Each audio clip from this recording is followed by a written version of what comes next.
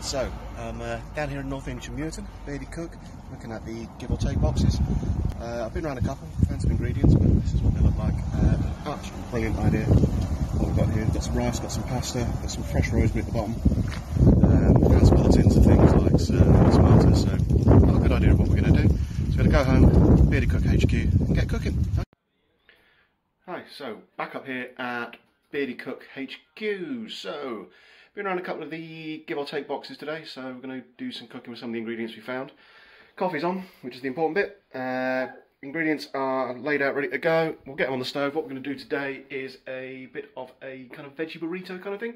So I'm going to make some flatbreads, do a rice dish quickly, and bring it all together. See you on the other side. Right, so this is me board ready to go. A couple of the bits we saw up at the North Inchmuirton community give or take boxes. So I've got some beans in water. All I had in my cupboard were these ones. Mostly you can find kidney beans exactly the same. There's some stock that we're going to cook the rice in. Tin of tomatoes, some oregano, some chilli powder. These are from my cupboards, but they're cheap enough to buy them in these chilli powders anyway, about I think 50p in Morrison's. I've got an onion. What we saw in one of the boxes was somebody put some fresh rosemary out, so I'm going to use some of the fresh rosemary from my doorstep. And a carrot. For the flatbreads, I'm going to be using this white gold and some yogurt. So literally just bringing together flour, yogurt, little pinch of salt, get them in a hot pan, lovely soft floury flatbreads. Put the rice in. If you've got some meat that you want to put in there, brilliant way to do it. Great for using leftovers up. So let's see how we do it. Right, so first thing you want to be doing is getting your rice on. I'm using a mug to measure. When you're cooking rice, I'm doing it for 2 people, I'd use half a mug of rice and a full mug of water and a stock cube. So just give this a quick shuggle in.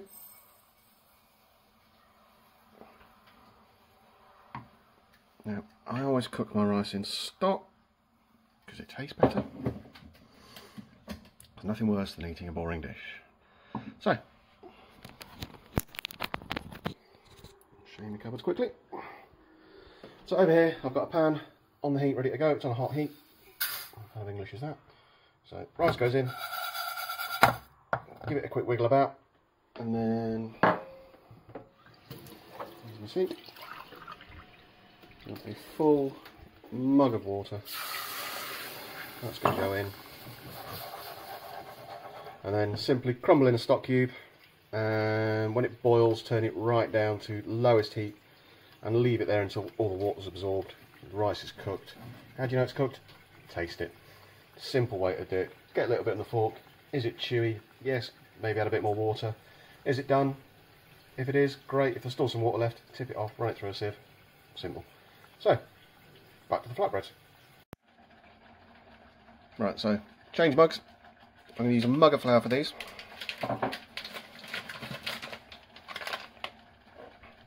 So I know flour's a little bit hard to get hold of at the moment, but if you can get it, these are well worth making. And also, it's coming in at a fraction of a price of buying the things. Now I've done these before, they come out like naan breads, so if you're making an Indian meal, this is a beautiful way to make something a bit similar to a naan bread. And add some salt, about that much. Give that a quick stir with a clean finger. And then I'm using 0% fat natural yogurt. You can use pretty much anything you like, just not strawberry. So, just going to give that a quick stir. Separate it slightly. And then start with a small amount. Doesn't take a lot of kneading this, which is quite nice. Start bringing that together.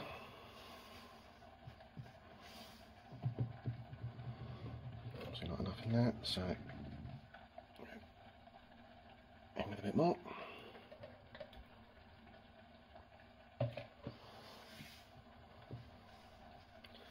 Now what you're looking for is a dough that's nice and firm, not too wet, not too sticky. And what you can do is bring it together. There's no real kneading. needed, which is nice. The only thing you need to do is shape it out on a floured board and then put it on a hot pan and let it cook. Right, so let's get my fingers in there now. Best way to do this, get your hands in, have a feel, have a play, make sure everything's properly mixed in. Stuff there on the back of the spatula, get that off.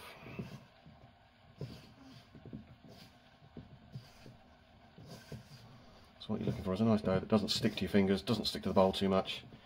Everything's incorporated.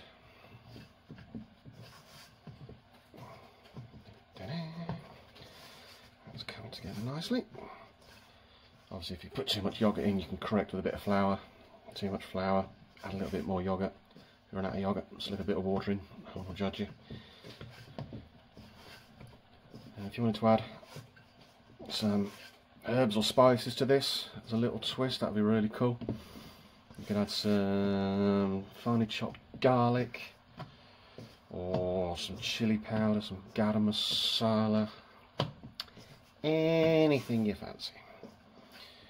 Right, so that's come together nicely, so we'll put that to one side and we'll crack on with the rice dish. Okay, so you've made the dough for the flatbreads, the rice is cooking. I made my hands about, which is what the shadows are. You can't actually see that, so don't know what I'm doing. Next we're going to make the base for the rice. So we're going to use the onion. So top off. Through the root.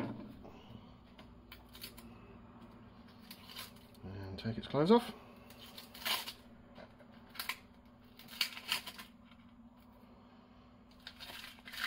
So just pull that away.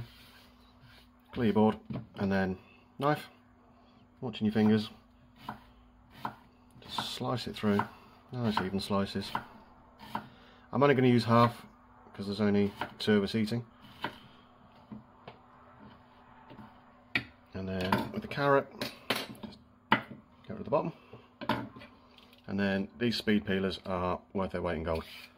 I think mine was about £2 out of IKEA some years ago. Right, so I've shaved it, and then you can continue using that just to make nice long strokes. So in the background I've got a pan on the heat, so it's getting warm. Always cook on a hot pan. Pan's on a medium heat on the hob. Well, medium-ish, I've got numbers going to 1 that's 6 and it's on 4, so.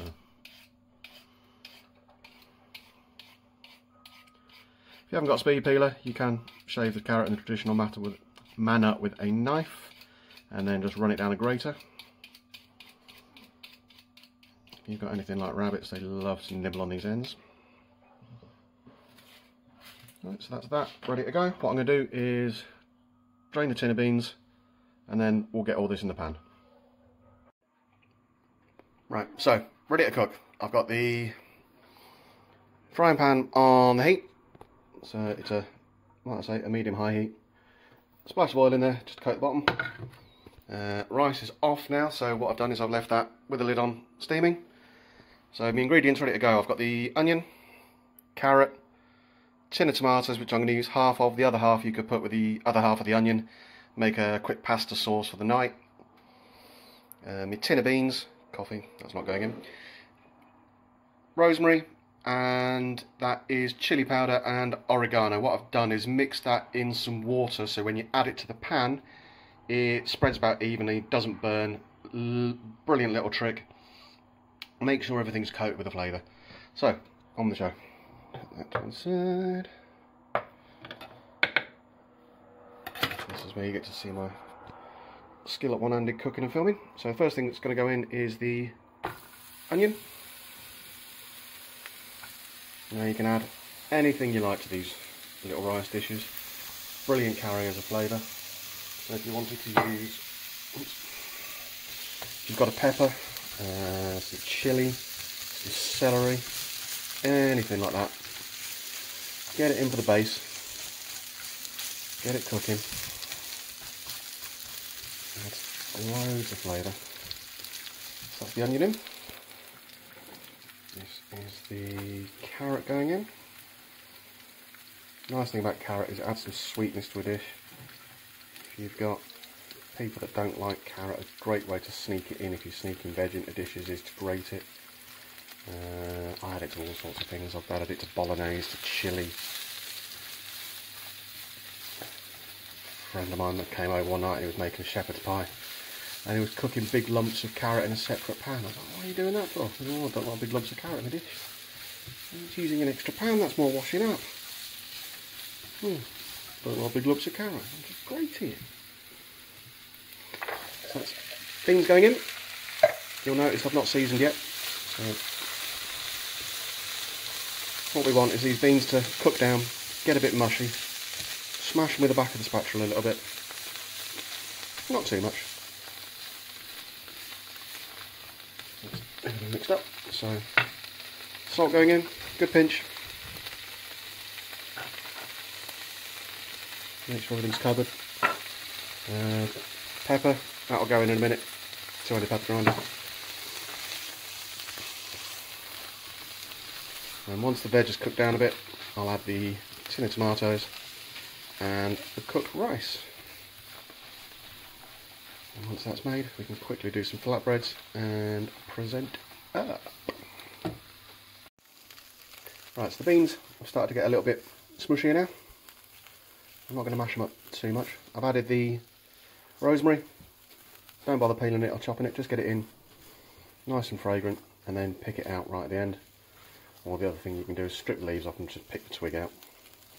Or if there's somebody you don't like, give them the twig.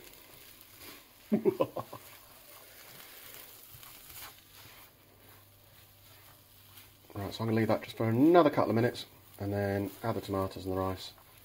And that should be us finishing off. Right, so everything's started to come together nicely in the pan. So I've got the chilli powder and oregano mix. That's going to go in. Give it a good stir around. Make sure everything gets a little drink.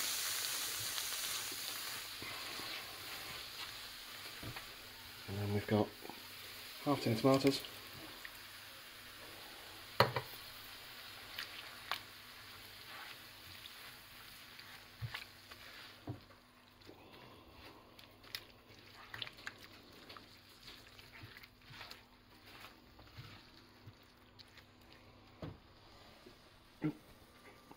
So you can see on the chopping board there I've got flour ready to knead the flatbreads out. Pan in the background, on a little bit of oil in there.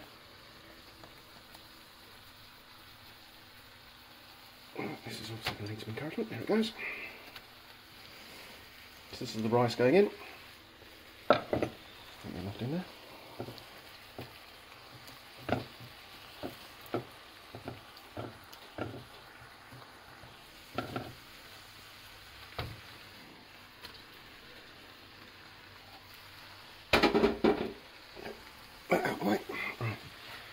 Now to start chopping the rice in, make sure there's no lumps. The rice gets fully coated.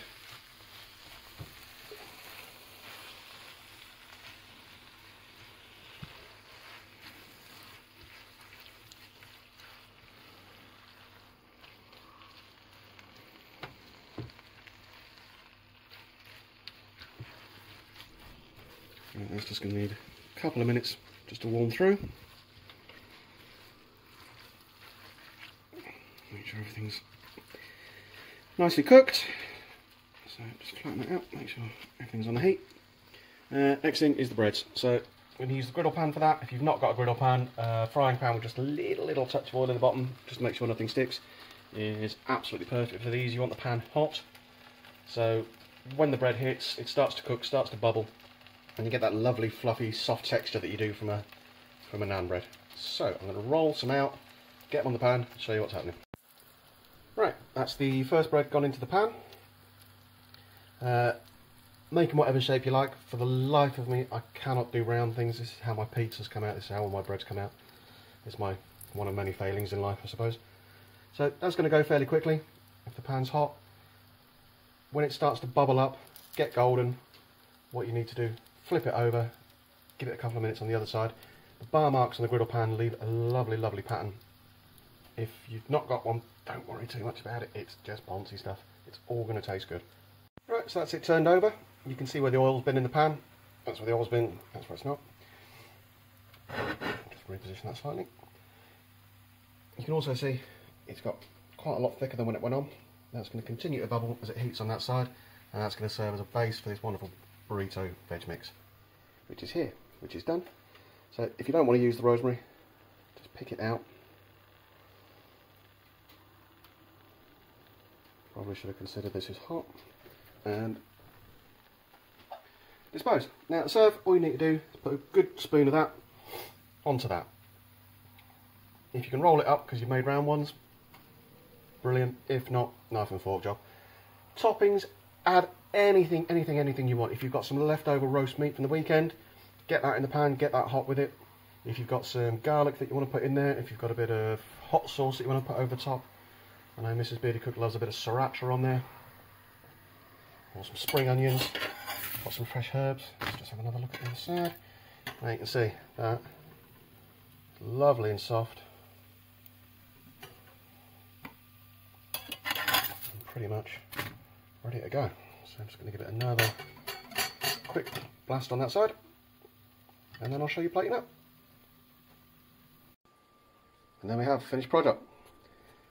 What I'm going to do is I'm going to put a little bit of spring onion on there, possibly a little drizzle of hot sauce.